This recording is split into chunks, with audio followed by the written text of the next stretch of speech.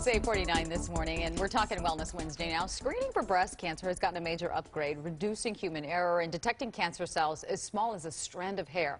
This is especially big news for women with dense breast tissue, which sometimes can hide cancer. Megan Colarossi got a first-hand look at this brand new technology. Welcome. This is our SonoCiné machine, and this is the SonoCiné. This is it? This whole thing is it.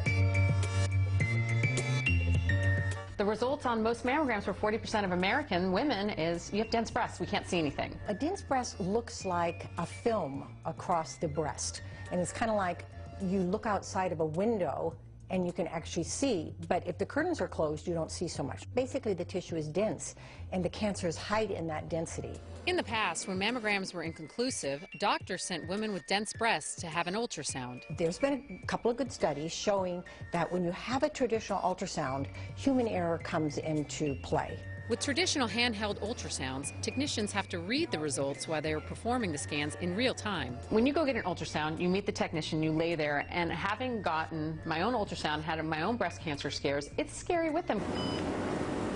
Now there's an automated breast ultrasound that could be a game changer. The SonoCine was one of the first people to come out with this kind of technology, and they upgrade it so effectively every year that they're at the top of the heap in terms of diagnosing breast cancer. Mammography will pick up breast cancer at 15 millimeters. That's big. Now the SonoCine, that picks it up as early as 3 millimeters. So how does SonoCiné work? In a traditional ultrasound, you see living tissue. So you actually can see the architecture of the breast. You can see the lymph nodes that are active. You can see real live tissue rather than a picture of tissue. And the SonoCine does serial ultrasounds of each breast.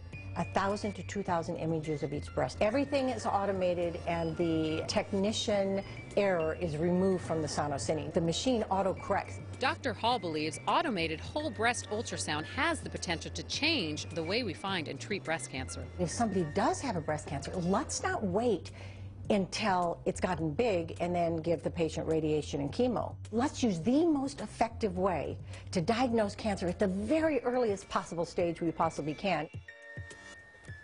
Well, that was Megan Colarossi reporting for us, and she also adds the scan takes about 15 minutes and costs anywhere from $140 to $400. It is covered by some insurance. Dr. Hall also says her patients have successfully lobbied their insurance companies to get coverage even after being declined. So it pays to ask. You know, I also want to say that men also get breast cancer. So there's this fallacy that only women get it, but men get it too. So they can actually take advantage of this system. Early detection is key for them too.